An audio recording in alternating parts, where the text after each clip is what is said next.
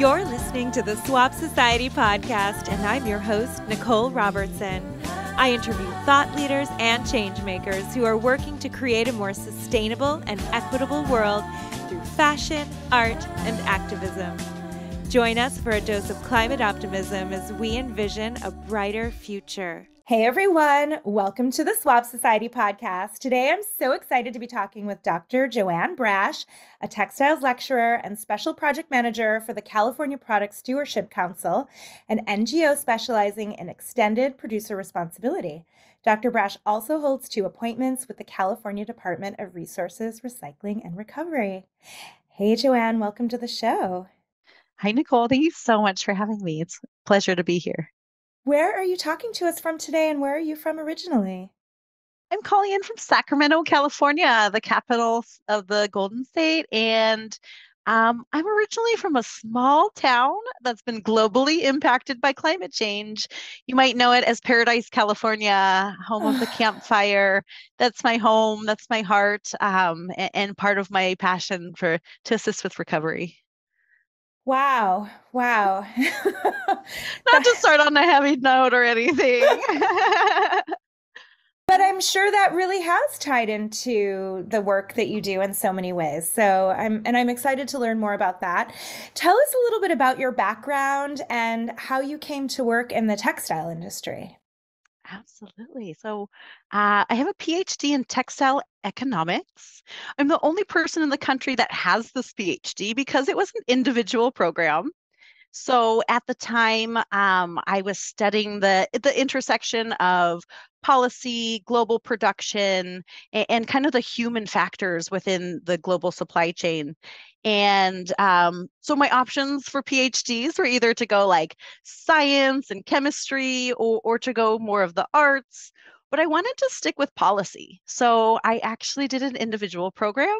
I was sponsored by 3 different departments, and it really opened doors. I would say if I was doing a PhD today, I'd probably be housed under like industrial ecology. But how I got into textiles, because I actually started in agriculture, but I like to say hemp was my gateway fiber, and kind of looking at the global supply chains for agricultural products really opened my eyes to the magnitude of this particular industry. Looking from fiber to fashion to the end of life. And honestly, I didn't really get involved in waste specifically until pretty much the end of my PhD, when I realized if we wanted to create a circular economy, the biggest barriers were ultimately policies. That's good to think about for sure. And I love that you started from an agricultural point of view, because so much of the pollution that comes from the fashion industry actually starts at the growing of the fibers from water usage or the dyeing process.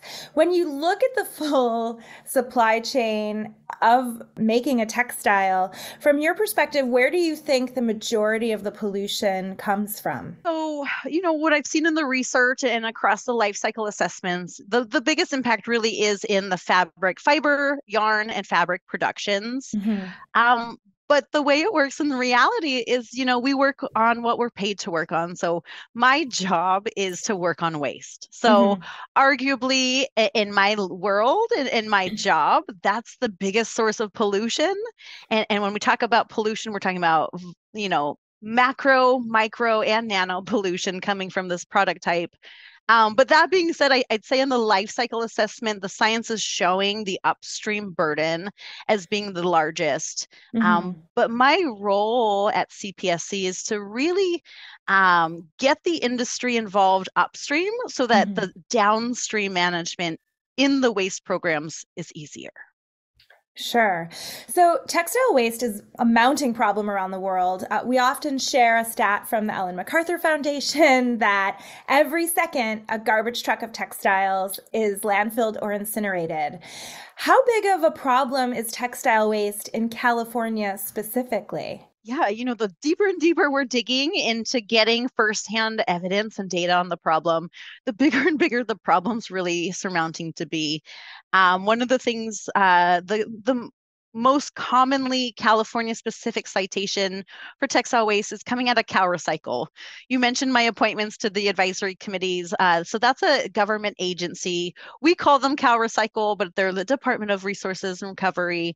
So CalRecycle does a study every 4 years of what's going to the landfill. And these are point source studies. So they are studying at the MRFs, at the landfill drop-offs. And what they found over the last 2 studies is that textiles is one of the fastest growing categories. It's also about 3% of the total landfill stream. That being said, CPSC does have some pilot projects that are funded by local government. So CalRecycle is a state agency, but something like LA Sanitation, that's a local government agency. And they paid us at CPSC to go in and kind of study the composition of their waste stream, and not just see what percentage of textiles there is, but also like what kind of fiber types are there. We know fibers matter with textiles, and waste characterizations just categorize as product types.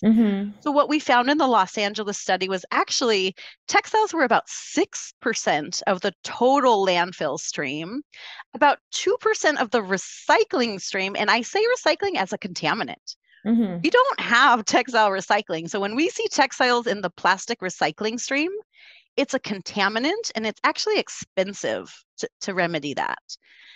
So what we're finding in LA is it's a massive volume going to the landfill, a massive source of contamination in our recycling streams. And ultimately, again, this is at the macro level. The research isn't taking it down to microfibers and chemical contaminations that are happening. Yeah, I've heard there's a stat, I think it's from the EPA from 2018, that about 7% of all municipal solid waste is textile waste. I know that that's like an older statistic, but that seems in line with that LA statistic being about 6%. And that's so interesting that so much clothing is winding up in the recycling bins. That must tangle up the machines, because I know that plastic bags, like plastic film, is often a problem going through the MRFs as well when they're going for sorting and making a mess of things. So for anyone listening, please stop wish cycling and don't put textiles in your recycling. I mean, our systems are made for hard plastics and clothing. It tangles, it absorbs, and it combusts. No one wants to talk about the fires, but if it's not batteries, it's probably textiles that are in our recycling stream that are causing major fires that are expensive and dangerous, obviously. But yeah, when we look at the opportunities, I mean, we'll get into opportunities soon, but first, before we move into opportunities, we have to study the problem. So as you look at the city of San Francisco, they tried putting textiles with their recycling bins curbside. They said, put it in a bag, we'll pull it out. The bags are ripping. And again, it's absorbing your leftover food and it's absorbing other liquids. So it ended up being an absolute failure. And their only solution was to do appointment-based pickups. So as a city, they're paying $60 per pickup for a bag of clothing. So again, relying on curbside and relying on our government to collect textiles for recycling is not the solution. Wow, that just blew my mind a little bit. That is so expensive. Wow. Okay. All right. But it's a good transition to what EPR is, because ultimately, I mean, our recycling programs are government run. The materials are oversought by the government. The money is oversought by the government. And what EPR does is it takes the government out of the management role. It is a program that is ultimately designed by the industry, it's funded by the industry, and it's managed by the industry. They know the products better than our government. Our government doesn't know what's in our fabrics. They don't know how to sew and how to, recommend upcycling designs. That's ultimately the role of the industry and the wonderful businesses within it. So that leads us to talking about SB 707. Tell us how SB 707 will help create a circular economy for textiles in California. Absolutely. So extended producer responsibility is a very specific waste policy model. Here in California, we have 14 different varieties of EPR for different products, and each program's a little bit different. But the theory and the philosophy of EPR is it's a recycling fee that's paid by the industry. And it's paid by the producer associated with that product. Mm. And that money goes to a PRO, which is a producer responsibility organization. The PRO is the one running the recycling program. Mm-hmm. So under EPR, the money never goes to the state and the materials never go to the state. And the way EPR has been shown to really drive a circular economy is it unlocks some of the biggest barriers, right? It brings around collaborative solutions. It brings pooled funding sources. It brings oversight and transparency to parts of the industry that we've never even gotten data on. So we can go into a little bit more of the details moving forward, but basically it sets up a vehicle for the industry to work together to solve systematic problems like blended fibers and, what can we do for upcycling to scale and things like that. It's such a massive problem. It's even having these conversations with people like yourself or, everybody's that we talk with, everybody's working on a different slice of the pie. Yeah. But it's such a vast problem that's been created. And obviously we all need textiles. We need clothing, we need towels, we need sheets, we need all of those sorts of things. But certainly with the rise of overproduction and overconsumption, it seems like we're just buying way more than we need, not wearing stuff or using stuff as much as we should be. And then, now we have this, this downstream problem. You did mention textile recycling. And so let's talk about that a little bit. I've heard the stat that globally less than 1% of textiles are recycled, considering the myriad barriers to textile recycling, from the challenges of sorting, fabric identification, mixed fibers. Do you envision a future where recycling is a viable solution to our growing textile waste problem? Well, first of all, we can't really calculate a percentage if we don't know how much is actually produced or how much is actually total collected. So I always take those numbers with a grain of salt, because in order to get a percentage, you need a denominator, and that has to be like how much was produced, and we don't know. And ultimately, what I've heard is the 1% is textile to textile. I think there's a lot of processes in place to downcycle, to make it into shoddy, to make it into insulation. But let me tell you, every product that has no upcycle or high value market is going to be fighting to be insulation. Carpet can be insulation. Old furniture fluff can be insulation. That's the easy solution. And ultimately, mechanical recycling has been around for decades, centuries, really.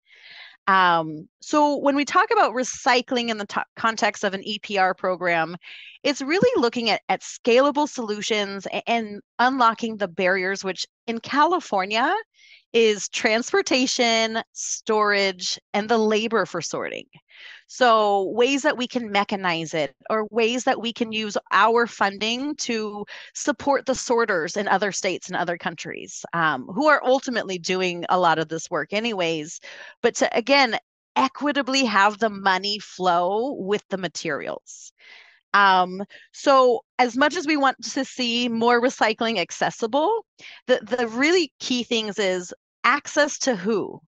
I mean, we need public access. The public needs to know if they take their unusables to a thrift, it will make it to a recycler and not in a mixed bale in the secondhand market. We need the reassurance and the accountability that the companies who are claiming to be recyclers are actually modifying those fabrics into new products. And again, not just mixing it into a bale and dumping it in the secondhand market. So what EPR does, it doesn't solve everything. It truly doesn't. But again, it's a vehicle, and what we get is not only access by the public, convenient access to drop off your unusables, it also brings a level of transparency and reporting that has never been achieved in the production of new goods and also the trade and material flows post-consumer. This helps us understand where the best interventions are, where the best financial support is, in order to really, like I said, lift those barriers and kind of release those market levers. There are obviously some places around the world where a lot of Western clothing donations to thrift shops or otherwise are, as you mentioned, are bailed up and shipped away to places like Accra and Ghana or the Atacama Desert in Chile. Do you have a sense of, because you're doing all of this research, I don't know if you have any stats around this, but do you know how much clothing is getting bailed up in California and shipped to other countries? Again, it's a big mystery that no one knows, but so we don't know what's being produced. We don't know how much is truly being collected, but what we're seeing is the accumulation of textiles along the life cycle. And it's through studying those points of accumulation that we can really understand kind of those flows. Mm-hmm. But without that data and without any type of oversight for those data and reporting, we truly don't know. Mm-hmm. And those images are just heartbreaking. I mean, they're just walking out with their cameras and that's their everyday life. And just as a reminder, our landfills in California are very tightly regulated. How they're lined, how we test the water that leaches from it, how we test the air right above the landfill. Mm-hmm. If we are ultimately shipping textiles to be landfilled in other countries that don't have those same protections, we're not only shipping the burden, we're shipping the risk and ultimately the contaminations as well. Mm-hmm. That's, that's important to think about also. Yeah. I mean, and when you do see photos and videos from these places, it really is heartbreaking on so many levels to see what, and now the term that's being used is waste colonialism, this idea that we're just pushing our trash in other places where, to your point, they don't necessarily have the infrastructure to deal with it in a great way. And so it can create all of these other problems. Um, and it is astounding, though, to think about. I've heard the stat that I've heard a few different stats, but anywhere from like 100 billion to 150 billion articles of clothing are produced every year. Just some like a crazy big number, right? Where it's like or that we have enough clothing on Earth right now for the next 6 generations. And these companies keep producing, without any real thought about that, right? How much regulation will really be imposed upon these apparel companies with something like SB 707? Can you talk a little bit more about that? Great question. So SB 707 and EPR, it's truly a waste program. So there are no mandates on production. There are no mandates on green design in our model, but there's incentives. And so we really look at what can we do within this vehicle to have the greatest influence and to use this money most equitably. And so we talked about, some of the shipments and some of the other countries who are doing a lot of this sorting.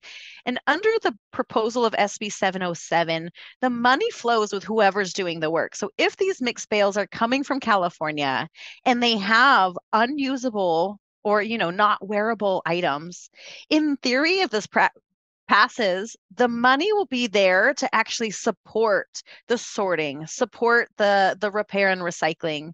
Because ultimately, we don't need to reinvent the wheel. Mm-hmm. These are markets around the world that have been doing this for centuries and utilizing the skills and the people in Accra and Chile to help with the solution that they're already doing is kind of the goal instead of really reinventing, what's the best solution. So SB 707 gives everyone along the supply chain access to the funding and access to not just the recycling, but 707 has a major repair component. Within that definition of repair, we have upcycling, we have cleaning with microfiber filtration, we have surface repairs, mending, redying, all of these methods that keep the materials as materials. So you're not actually recycling it at the yarn or fiber level, but actually investing more money into the alterations and modifications at the garment and fabric level. At those higher levels, you're doing less energy, less interventions, and ultimately you're giving more money to using the fabrics that we already have in the world. So I know there's so many stats out there, but I truly believe we have enough materials in our economy and in the world to really have collections come out. And this doesn't stifle fashion. This doesn't stifle innovation.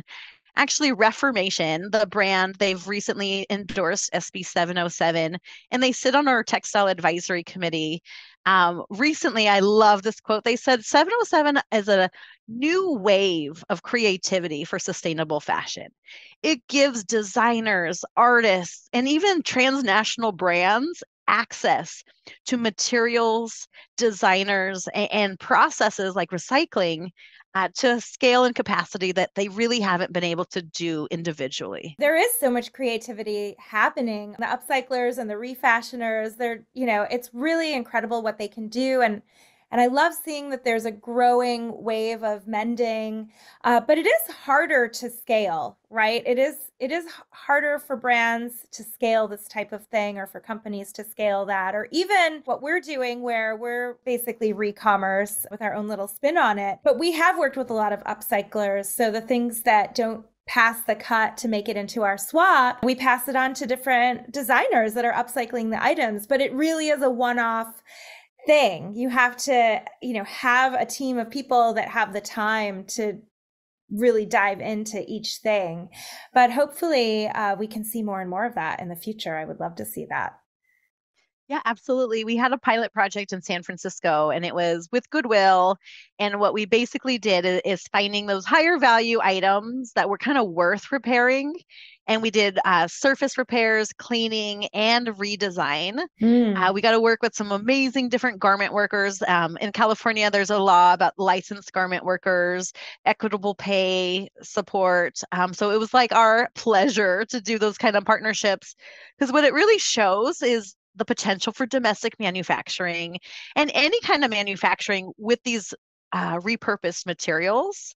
And one of the outcomes was some of the designers we worked with now have template upcycle designs, because they saw what sold, they saw what materials, and they have a better way to kind of turn things down that really they know downstream like won't sell, or things, won't work out. So I think I honestly think a major part of the solution is going to come from the creatives and the artists. We need more of it. We need more art.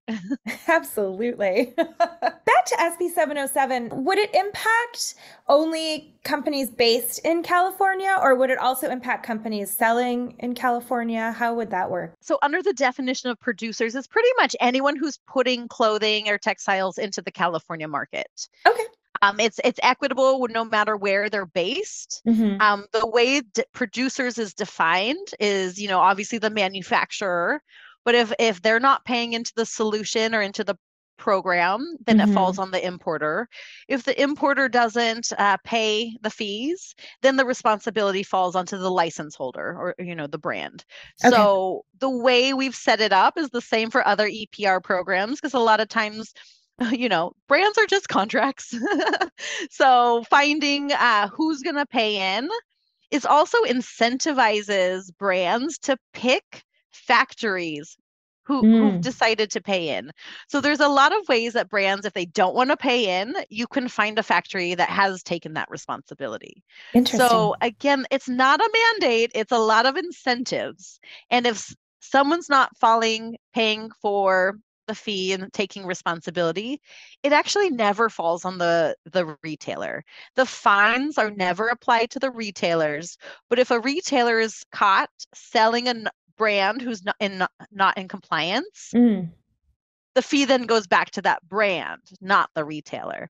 So there's a lot of opportunities for our retailers and our stores to get engaged and to really kind of offer those sustainable options, because there's going to be a clear list of, which brands are approved and have paid in. The other thing is we don't mandate retailers to take back clothes. We can't force them. I don't think Gucci wants a big bin in their lobby. And I don't think a lot of a lot of stores have really tight footprints. So that's not the solution, is mandating someone to a brand or a company to do something that really doesn't work in their model. So the collection mandates are a performance measure. And what that means is within a county, there has to be X number of collection points, whether Mm. it's at a thrift store, whether it's at, City Hall, there might be a bin.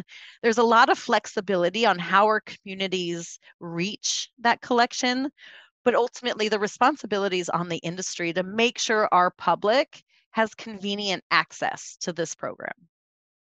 Got it. Very cool. And on that note, what can individuals do at home to reduce textile waste? We talked about please don't throw your old textiles in the recycle bin, and it sounds like this program would make sure there were more take back centers. But in the meantime, any suggestions of what people can do? Oh, yeah, like clear as day, buy less, repair more. But sometimes buying is an option. I personally just had a baby and I need some new work clothes that really fit in my new body type and my confidence level. And so finding the brands that really align with what you want, and sometimes it might not be recycled content. It might be, you're traveling and you found this beautiful boutique, and there are some handmade items that might be polyester, it might be not recycled content, but in that moment when you're making that decision to buy, to really think about it.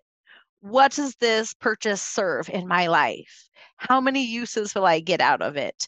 If it's just kind of solving that itch to like get something new, it's not worth it. But if you connect with an item and you say, this would mesh well with my wardrobe. Oh, I could see myself testifying in the Capitol in this, you know, buying an item without guilt and knowing that you're buying from a retailer or a brand that has taken the steps for you to be responsible, to design for, end of life and circularity. Um, it's just, the best option.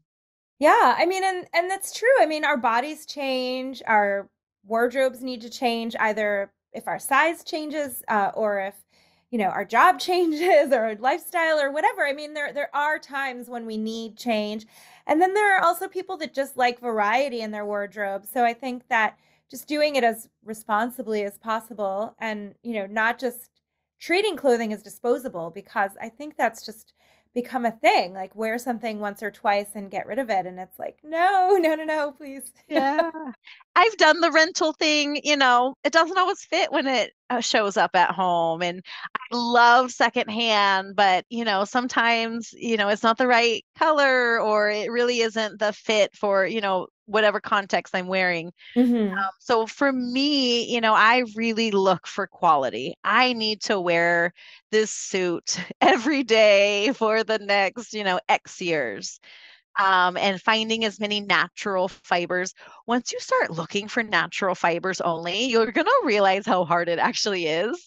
And so it's kind of a fun treasure hunt for me. Like, where can I find the most natural fabrics? Yeah, so many fabrics are blended, so even if you think you're finding something that's all natural fiber, it might have an acetate lining in there. We've seen some of that come through our swap, where it's even on older garments it'll say 100% virgin wool, and then it's like, but this is definitely an acetate lining in this jacket. That Yeah. is not wool. And our labels are federally regulated. They haven't been updated since the 70s, and they don't legally have to announce anything less than 5%. So, there's a lot of problems that we could have a whole podcast on just that. I'm sure we could. Yeah, it's so interesting. Well, and we actually talked to some people in the UK who have a fabric scanner to help with sorting. But one of the things that we talked about in that episode was just how the more fibers you have in the blend, the more impossible it becomes to identify what all of those things are. And then of course also not possible to recycle it.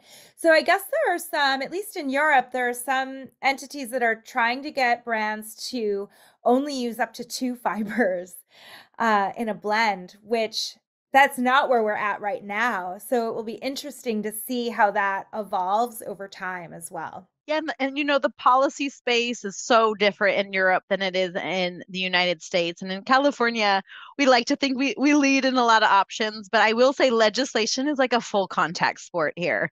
And we love the public process, we love democracy, but it means you gotta, get tough, you gotta get active, and you have to stay active. Also, the thing with European laws, they're hard to change once they're established if there's any problems. Mm. With the legislative process in California, we find a problem with the program, we can change it the very next year. Mm-hmm. Are you seeing a lot of pushback to 707? In EPR history in all of California, we have no opposition on record as of earlier this week. Wow. Which is very rare. When you look at other product types, we did have manufacturers and brands, but what we see in this product specifically is the brands and the companies want it. They want the recycling, they want the sustainability. And so we've seen a lot of engagement from the industry groups in a very positive way. The American Apparel and Footwear Association, a big thank you. They're neutral on the bill, but neutral and active is very appreciated because that means they're engaged. That means it's a conversation. And that's what EPR is. It's a conversation of how can we constantly keep updating this program. And so with 707, we've engaged Textile Exchange, we've engaged the textile recycling, or sorry, TERSA. They're in the hospitality kind of washing machine. So we've engaged a lot of industry groups. We've engaged individual brands. We have about 10 brands who've endorsed individually 707. And to be honest, it's not even that there's resistance. There really are just really great suggestions. As we've been meeting with industry groups, a lot of them have suggested amendments, including groups like the OR Foundation out of Ghana. And I will say every single suggestion we've gotten to date has made it better. Great. So it's definitely an invitation to any of your listeners, anyone who wants to be engaged in the policy process. What you do is you just read the bill and let me know what you think. It's as simple as that. Awesome. That sounds great. So, just really quickly back to the individual level for a moment. For items that aren't wearable, I mean, obviously, we can talk about, if you have a ripped jacket, mend it instead of tossing it, or, get something cleaned, or, there's like kind of that level, buy less, buy better, all of those things are great tips. But in the state of California, what do you recommend right now at this point in time that people do with textiles that are no longer usable or wearable? This is so tough because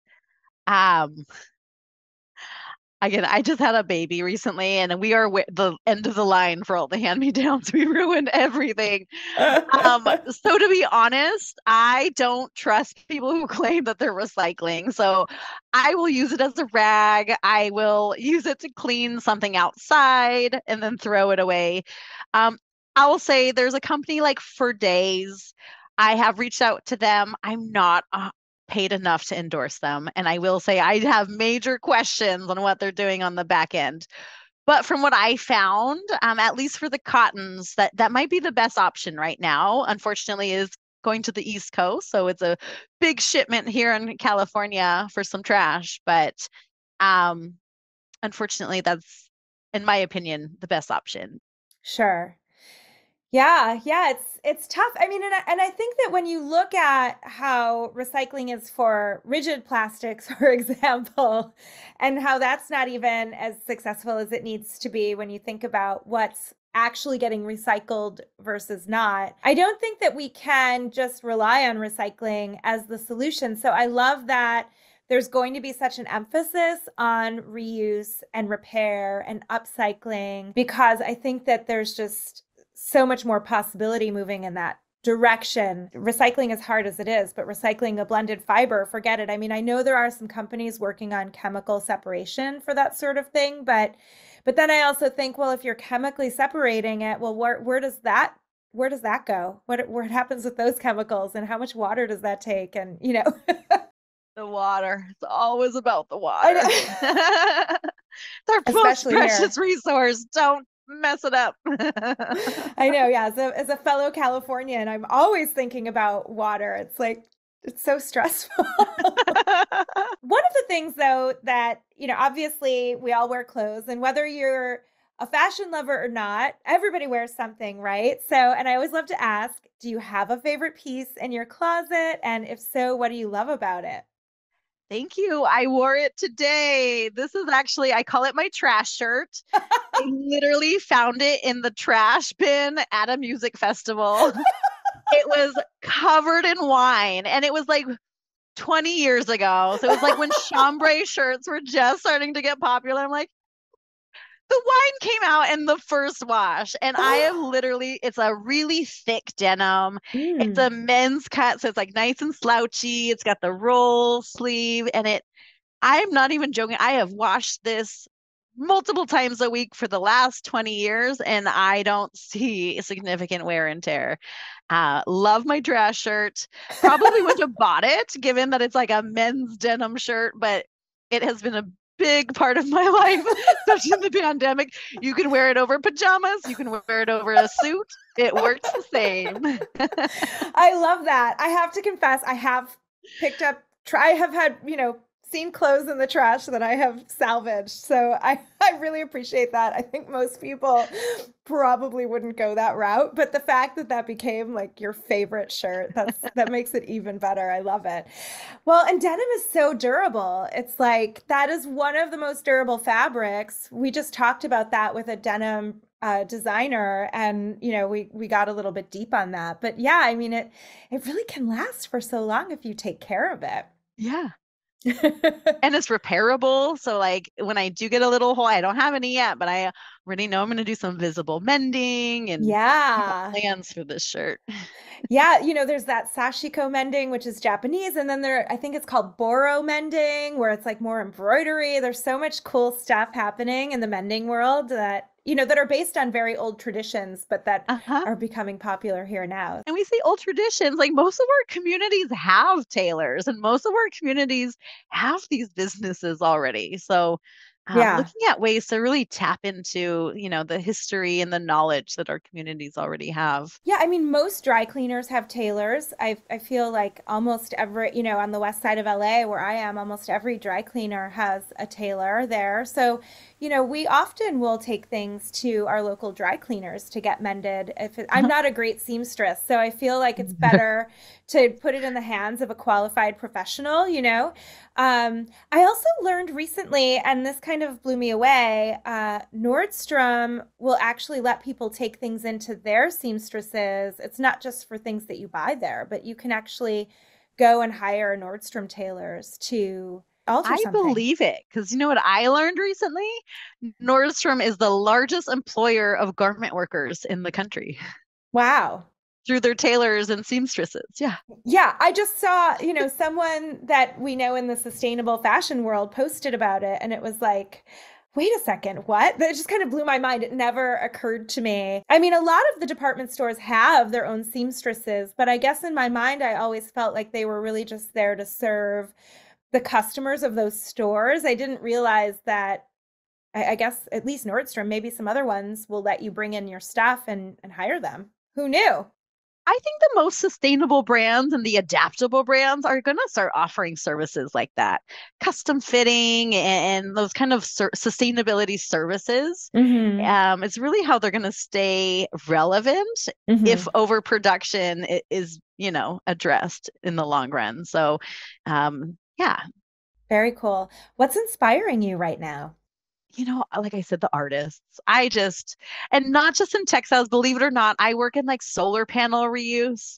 I work in like propane cylinders.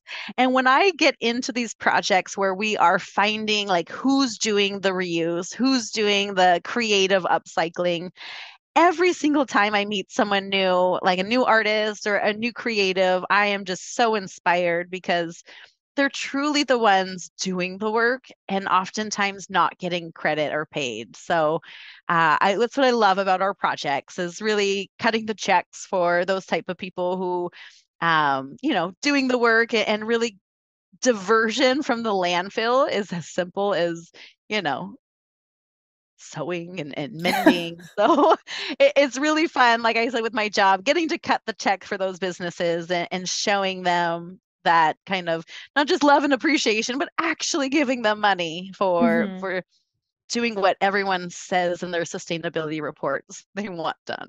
Yeah, yeah, no, that's so great. And, in this time of climate anxiety, which, where we keep hearing all of these dire reports, the most recent IPCC report, for example, that we're not hitting our targets, et cetera. I don't know. I read all of this news and it does impact me. And it sounds like for you, it's also hit very close to home for you as well. What makes you feel optimistic about the future? Um, Honestly, I would just say my baby. I don't want to be cliche, but she's so cute. She's 5 months old, and for the first Oh. time, I'm just seeing like why things need to be better in 5 years, why things need to be even better in 10 years. And I will say, when you work in the wonderful world of waste, we've been very pessimistic for decades because it doesn't stop. No matter what laws we pass, no matter what projects we do, we're constantly surrounded by more and more trash. So I find optimism in just the inspiration of finding new businesses, new models, new systems that we can subscribe to so that my daughter doesn't have to think so hard about what clothes she wants to wear. Oh, I love it. Oh, in 5 months. Oh, that's such a good age, like 4 to 6 months. They're a little more solid, but they're still babies and squishy.